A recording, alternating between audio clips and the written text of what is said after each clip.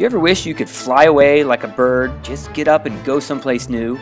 Maybe even a cross-country trip like this egret that we found, migrate from North Carolina all the way to New York in one night, and then up to Maine and down to Massachusetts.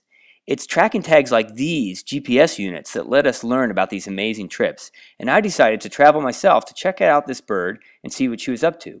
I used the GPS data to find the general area, and then radio track to actually find her feeding in this marsh. So we tracked Mrs. Palma the egret to Gloucester, Massachusetts, where we found her here in this estuary. And right now, I'm downloading the data so that we can see all the details of where she's been. We get text messages every day that show us the rough points where she's been, but this download will show us all the details. The dangers of field work in Massachusetts sometimes. You gotta look out for trains.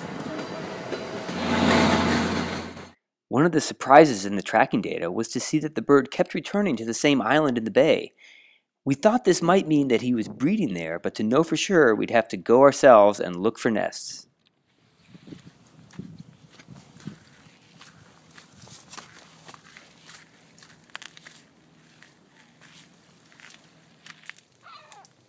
Oh, back off. I think that's really fun.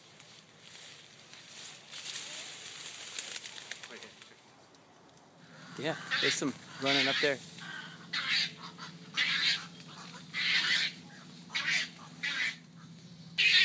Yeah, they're nesting all in this stuff. So the GPS data from our North Carolina egret suggested that he was breeding here on this island in Massachusetts.